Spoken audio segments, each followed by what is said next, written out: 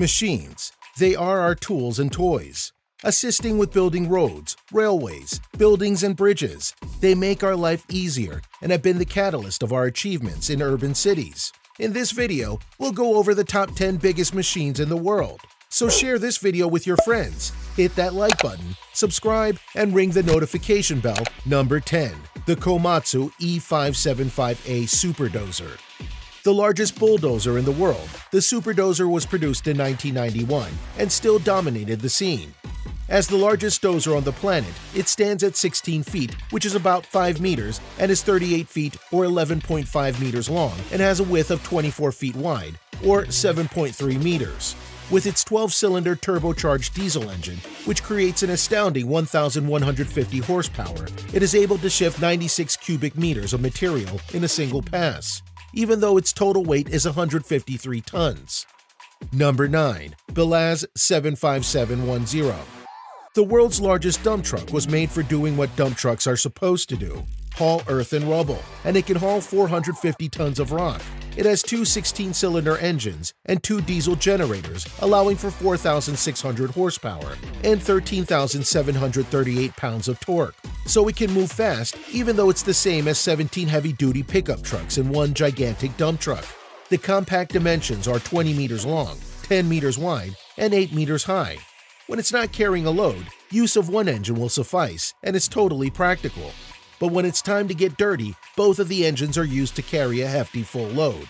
Although it's gigantic, it has sophisticated rotation designs for driving maneuvering capability, so don't suppose its bulk hinders its agility. Number 8. Stratolaunch. The world's largest airplane, called the Stratolaunch, has its function in its name. It is designed to carry rockets to the stratosphere and release them for a rocket stratosphere launch, and this is an amazing concept for our space frontier exploration. In 2011, the late Microsoft co-founder Paul Allen founded the project.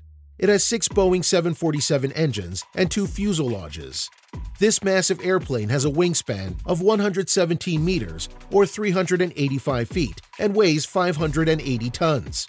The future of this plane has been sketchy since partners have changed, and 50 to 80 employees of the company were laid off as the company's plan for creating rockets was canceled. On its initial flight, however, it was soaring the California skies for 2 hours at 17,000 feet. 35,000 feet is the altitude needed to successfully launch the rockets. Number 7. Bridgelayer SLJ-900. When it comes to quick and easy land transportation, high-speed railways are superb. Therefore, meet the most efficient bridge builder, SLJ-900. It is also known as the Ironmaster. This magnificent massive machine is capable of lifting sections of track, carrying and placing those sections in the desired locations to connect the bridge segments.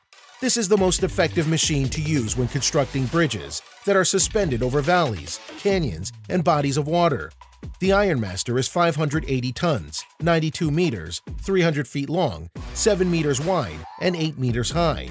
It travels at top speeds of 8 kilometers per hour or 5 miles per hour with no load, so it can get to its worksite without having construction crew wait too long.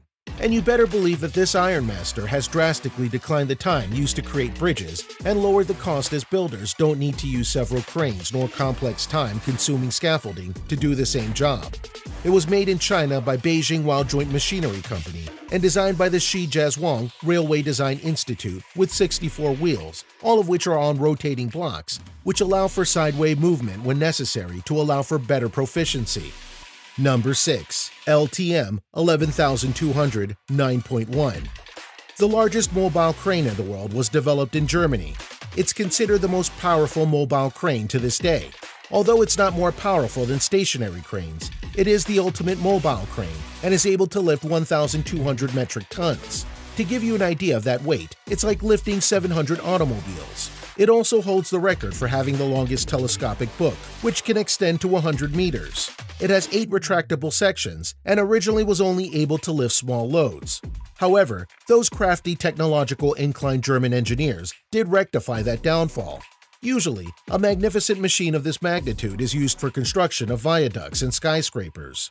Nonetheless, it can be used for smaller private projects. And since it weighs 308 tons, and it's only 3 meters wide and long when it's fully compacted, it won't take too long to reach your site for some massive construction. Number 5. Mammoet. The Mammoet self-propelled modular transport is the world's leader in solutions for lifting, transportation, installation, and decommissioning of large and heavy structures, and they have the awards and certificates to prove it. The transporters combine a high level of agility and maneuverability, allowing for precise positioning of heavy loads, and it gets better. Individual modular transport can be coupled together, either mechanically or arranged in a loose coupling mode on an area of up to 600 by 600 meters. Each individual module has a hydraulic stroke, which allows for amazing ingenuity in carrying loads and self-loading. Each module also has road camber leveling and axle compensation to be able to move up ramps, but maintain a level deck as some cargo should not be uneven at the base. This overall allows a very smooth ride and maximum protection for its cargo because of the axle compensation allows the modules to drive over rough and bumpy terrain while maintaining a level deck. The driving possibilities are also quite unique, as drive allows forward, backward, and side-to-side motion. Even more unbelievable, modules that are linked in large groups can all drive in a radius or carousel motion, which is fantastic for maneuverability. One incredible accomplishment achieved by the Mammoet SPMT was being the first to be able to transport a 330-ton transformer substation 150 kilometers from the factory to the foundation, and the journey was over land and water. Another noteworthy achievement of the Mammoet was breaking a world record in carrying the world's heaviest evaporator, which weighed 5,134 tons. As this amazing feat took place in Saudi Arabia, it was considered a momentous achievement to be very proud of. Number 4. NASA Crawler Transporter. NASA's Crawler Transporter is an old yet has never been neglected to date. It was created in the 1960s to carry rockets, shuttles, and other massive parts of NASA spacecraft's exploration to and from the vehicle assembly building to the second launch pad. It has carried all of the Apollo rockets and every space shuttle. Originally, the Crawler was a coal mining vehicle. At the sake of NASA's demand, engineers in an Ohio coal mining company adapted a machine to meet those demands, and they did a magnificent job creating a timeless machine. The crawlers are 40 meters long and 35 meters wide and weigh about 2,720 tons. NASA's crawlers can haul 12 million pounds, and including its weight, 18 million pounds can be seen transporting shuttles to the launch pads. The crawler has two 2,750 horsepower engines and two 1,000 kilowatt generators. It has been at NASA Kennedy Space Center for about 50 years, and the engineers expect it will last another 50 years. Number 3. Big Bertha. Every construction crew building tunnels should purchase Big Bertha. Big Bertha, named after one of the previous mayors of Seattle, is the world's biggest tunnel boring machine. It resembles a gigantic monster earthworm. She's the world's largest tunnel boring machine ever. Not only does she greatly outsize other tunnel boring machines, Big Bertha is a technological wonder. She's 326 feet long, about 5 stories high, and has a diameter of 17.5 meters. Her total weight reaches around 7,000 tons, which causes her to be shipped piece by piece from worksite to worksite. When she's fully assembled and operational, she can push forward at 35 feet per day. The reason she's a titan of technology is due to her ability to carry dirt and rock out of the newly created tunnel via conveyor belt. Moreover, Big Bertha is able to install concrete panels to reinforce the tunnel walls as she plows along. Like a huge science fiction mole monster machine, Big Bertha can do everything underground. This incredible feature is fantastic for commuters as they are free from traffic jams as the normal cut and cover method of making tunnels is eradicated. Number 2. Badger 293 or Bucket Wheel Excavator. The world's largest land mobile machine is the Badger 293.